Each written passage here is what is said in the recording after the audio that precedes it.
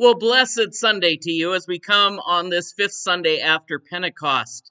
It is also, for many of us in America, of course, the 4th of July weekend, although it is celebrated more in the week.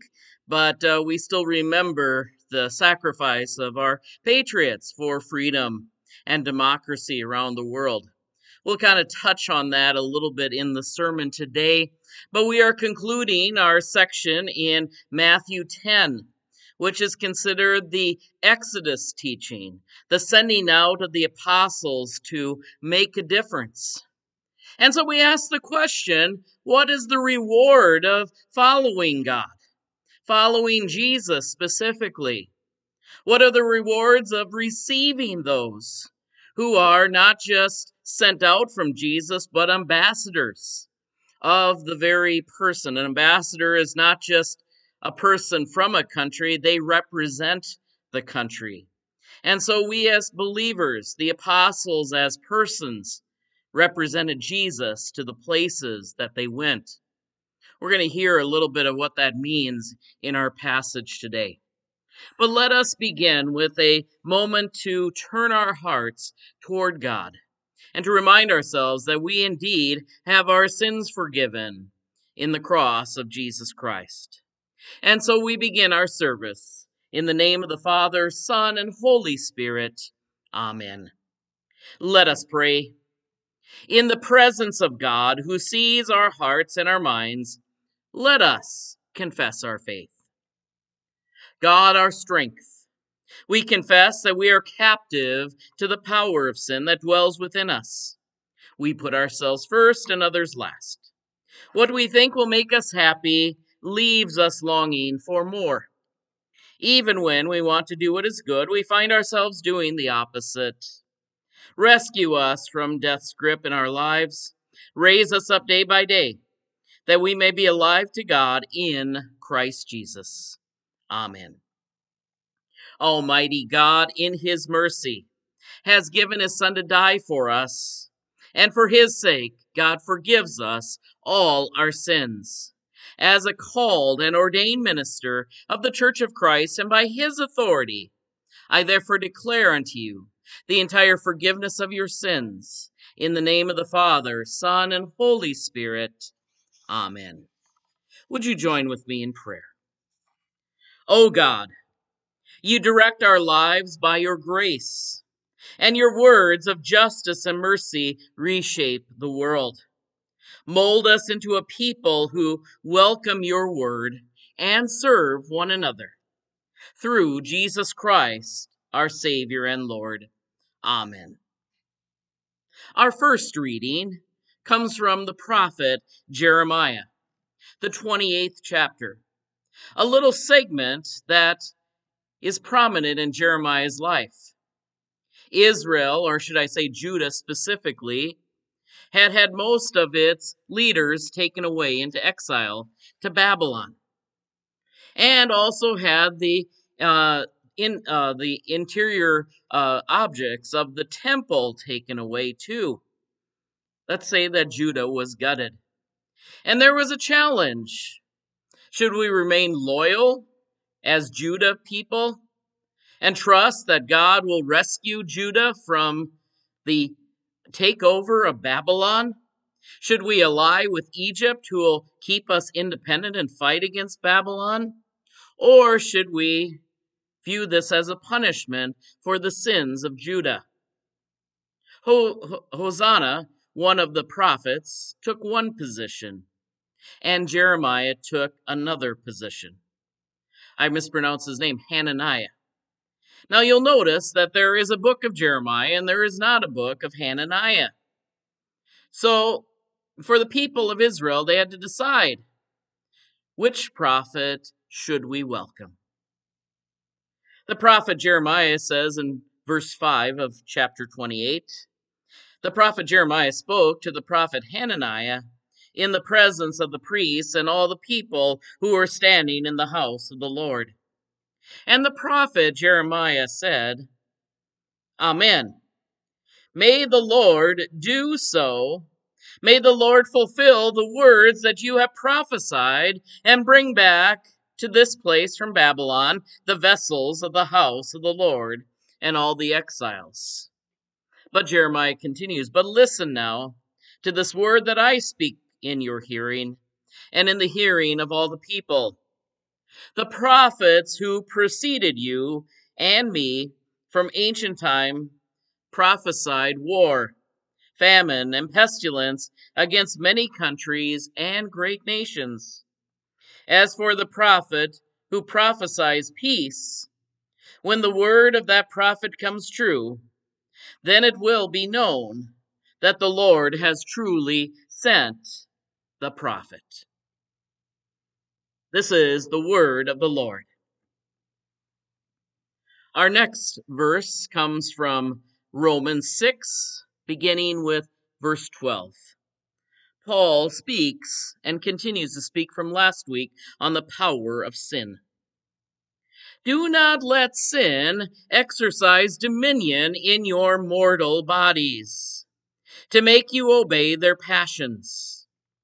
No longer present your members to sin as instruments of wickedness, but present yourselves to God as those who have been brought from death to life, and present your members to God as instruments of righteousness. For sin will have no dominion over you, since you are not under the law, but under grace. What then? Should we sin because we are not under law, but under grace? By no means. Do you not know that if you present yourselves to anyone as obedient slaves, you are slaves to the one whom you obey, either of sin, which leads to death, or of obedience, which leads to righteousness? But thanks be to God that you, having once been slaves of sin, have become obedient from the heart to the form of teaching to which you were entrusted, and that you, having been free from sin, have become slaves of righteousness. I am speaking in human terms because of your natural limitations. For just as you once presented your members as slaves to impurity and to greater and greater iniquity, so now present your members as slaves to righteousness for sanctification. When you were slaves of sin, you were free in regard to righteousness. So that what advantage did you have then when you get from the things which you now are ashamed? The end of those things is death. But now you have been freed from sin and enslaved to God. The advantage you get is sanctification. The end is eternal life. For the wages of sin is death, but the free gift of God is eternal life in Christ Jesus our Lord. Here ends our reading, the word of the Lord. And our gospel today comes from Matthew, the 10th chapter, beginning with verse 40. Jesus said to the 12 as he continued to speak, "Whoever welcomes you welcomes me, and whoever welcomes me welcomes the one who sent me. Whoever welcomes a prophet in the name of the prophet will receive a prophet's reward. And whoever welcomes a righteous person in the name of a righteous person will receive the reward of the righteous. And whoever gives a cup of cold water to the one of these little ones in the name of the disciple, truly I tell you, none of these will lose their reward." Here ends our gospel, the gospel of the Lord. As we have considered these verses today, there is one question that is presented to us, I believe, in all three of our readings today. And it is the question to ask: what is the reward for being righteous, at least as a Christian believer? Paul is very direct. It is the free gift of God in Christ Jesus for eternal life. And I dare say that that's probably why most of us maybe go to church sometimes, is because it is where we find eternity. anchored in the study, if not the call, the promises of the good news that God has freed us in Christ Jesus. But what if we weren't sure if that was good news? What if we were challenged by whether it was a lie or not? I am not saying that I am reconsidering my faith right now. I am not. But there are times, maybe times of doubt, times where life isn't going as we expected it to go, or maybe when we're challenged by circumstances. It can be our own actions, it can be sin that lies deep within us, or it can be outright persecution to the message that we believe God has called us to speak, and the world around us does not want to receive it, such as the case of Jeremiah in our first reading today. And so in those circumstances, we might ask, what is the reward of either being sent out? For right before this passage in Matthew 10, you can read the circumstances. Jesus for sure calls out 12 apostles, sent out ones, to represent the new Israel, to bring them back so that they would be sheep with a new shepherd, that they'd be healed and of various diseases. They would be brought back to the sheepfold. But those who were in leadership, and even a majority of those who represented Israel, did not seem to receive the message. Was there great reward in following it? And for those that did receive with a welcome mat these apostles, was there any reward for them? Some of them were kicked out of their fellowship. They were kicked out of their family. There was great division that happened within and without. Former friends refused to talk with one another. And there was, for this great price of freedom, great division. Now, I think Jesus is dealing with three types of rewards. And he is going to stress the third of these types. The first, as we have illustrated, is probably the reward of a prophet. A prophet can be assured that God is speaking to them. The prophet can be assured that even as there is opposition to what he or she is saying, they are in the truth, no matter what the outside world will say. But there is a danger in being this type of prophet. You are putting all your eggs in the truth that you are rightly discerning, if not speaking, the word of God. And that not always will you find physical, or should I say, this side of eternity shelter. You will be persecuted, if not sometimes even tortured and killed, as many prophets of the past, present, and in the future, Lord willing, will probably be. But you could be, with your reward, the knowledge to know that you were right in the end, such as Jeremiah, who was persecuted as the weeping prophet throughout his life, went against Hananiah, the other prophet of peace and prosperity for Judah. Hananiah, who died rather quickly, and Jeremiah, who was raised up and became part of Scripture, fulfilling Deuteronomy 18, where a prophet from God is true, and a false prophet will be known by their fruits. This is not necessarily the reward that Jesus is talking about. There's also the reward of being righteous, as many of the Pharisees and Sadducees tried to be in following the law of God, as many good and faithful Christians tried to be by reading and rereading not just the law of God, but also Jesus's interpretation of the law of God found on the Sermon on the Mount, making sure that we are rightly discerning what God wants us to do. And there's nothing wrong with it until we realize that the law of God, while it shows us the right way and right disposition we are to have, is more so a law that convicts us and shows us as a mirror that we are sinners, that we have not fulfilled all of the law. When Jesus would talk to a Pharisee and a Sadducee, he'd say, "You have already thought that because you didn't act on it, you have not committed adultery.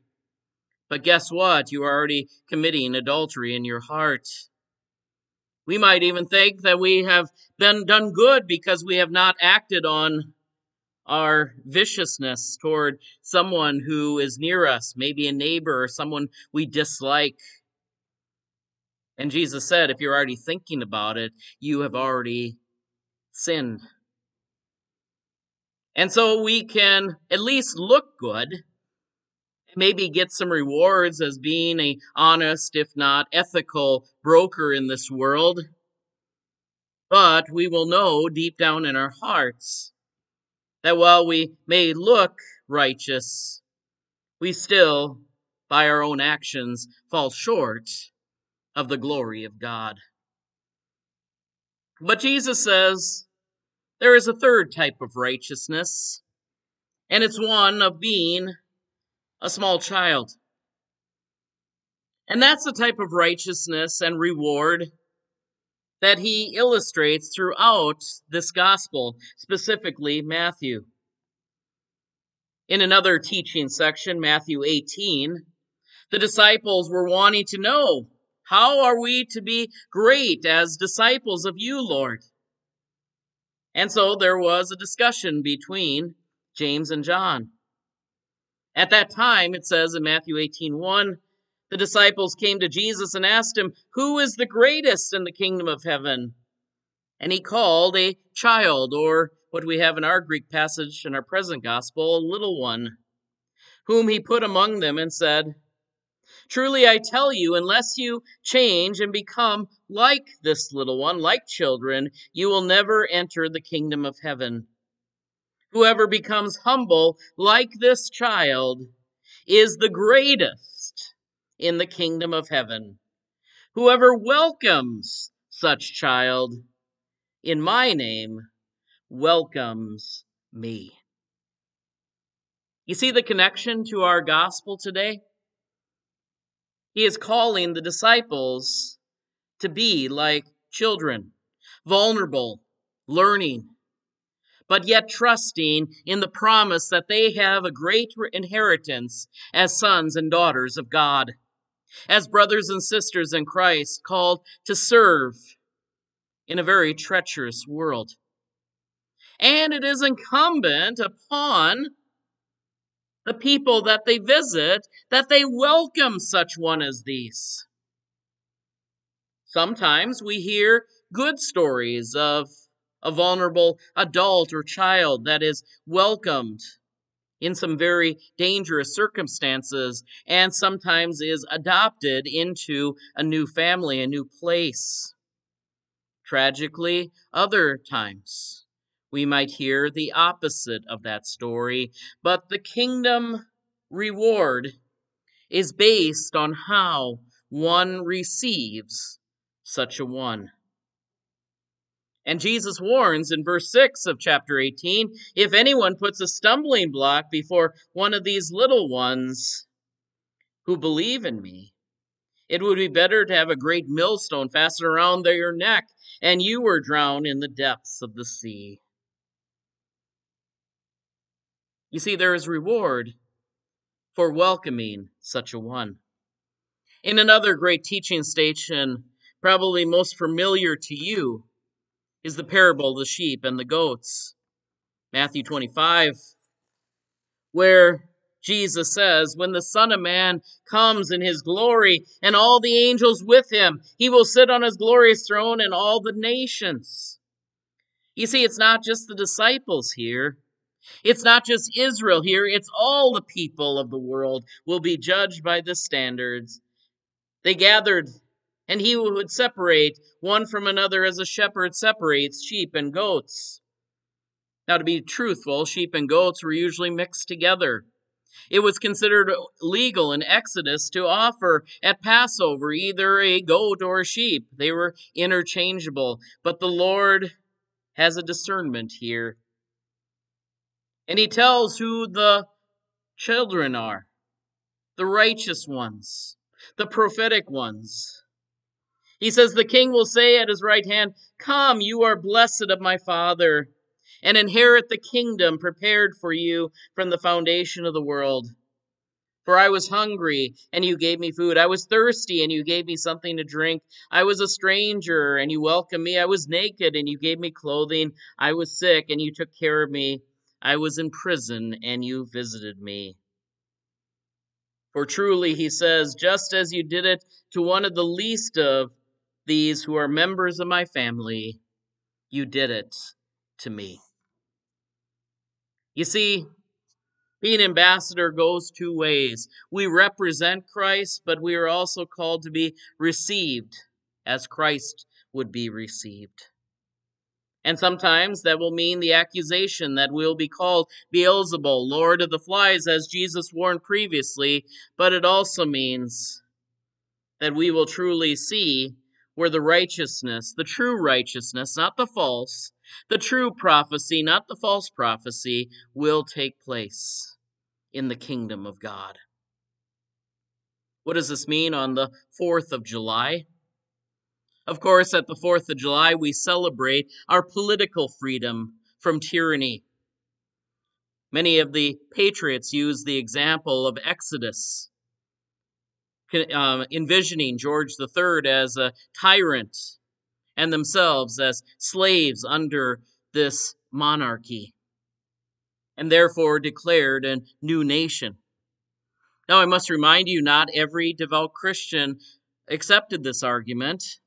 One of the most prominent preachers of the day did not. That was John and Charles Wesley, who always remained loyal to King George. But their associates in America, who took on the teaching of Wesley, Coke and Asbury, they did not.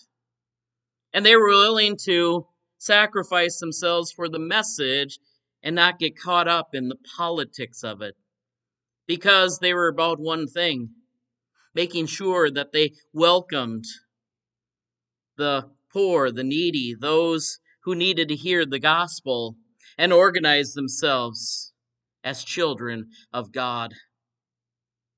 Of course, when it was preached in this country, we had the contradiction of having political freedom for some and not for others.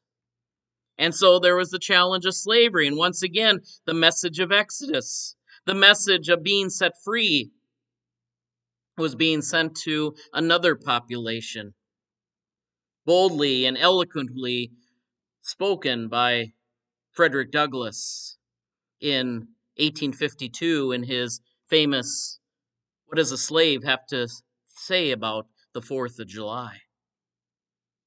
And so today, we are called as nations. We might disagree on how, but we are called to spread democracy in the world. We are called to set people free. It is the calling of a nation, and yes, we have failed and continue to fail miserably, but we are still called to that higher calling. And if we keep our eyes on that focus, we too may, and that's the big word, may, receive the word of the child. Not of the prophet, not of the righteous one, but of the child. And what does Jesus say about that reward? The person in the name of the righteous person will receive a reward of cup of cold water. One of these little ones who has welcomed my disciple. Truly, I tell you, none of you will lose your reward. We may fail from it. We may betray it sometimes, and we may deny it. But we are called to a freedom that has been won, a freedom as a child of God, set free, as Paul says, no longer a slave to the messages of this world, but slave to the gospel of Jesus Christ. Free like Jeremiah was, even as he was persecuted, and yes, even died for the sake of his message. But he knew that it needed to be anchored in truth and not in illusion. It needed to be anchored in truth and not just popular patriotism that just wanted to affirm the temple and being a patriarch Judaite, rather than being on the side of God. Those are difficult, if not sometimes life-changing decisions, but they call us to a higher purpose. And may God call us to that reward today. Amen. Let us pray. Gracious God, Heavenly Father, we give you thanks for the freedom you have won for us in the gospel of Jesus Christ. May we not just receive the reward of the righteous or the prophet, but more importantly, the reward of the children of God. And may we discern who are the true children of God and welcome them in our midst. Minister to them, encourage them, and give them our grace and foundation. Lord, be with us on these journeys of faith this week. As we celebrate our political freedom, may we celebrate our spiritual freedom this day. All these things we ask in Jesus' name, who taught us to pray so long ago. Our Father, who art in heaven, hallowed be thy name. Thy kingdom come, thy will be done, on earth as it is in heaven. Give us this day our daily bread, and forgive us our trespasses, as we forgive those who trespass against us. And lead us not into temptation, but deliver us from evil. For thine is the kingdom, and the power, and the glory, forever and ever. Amen.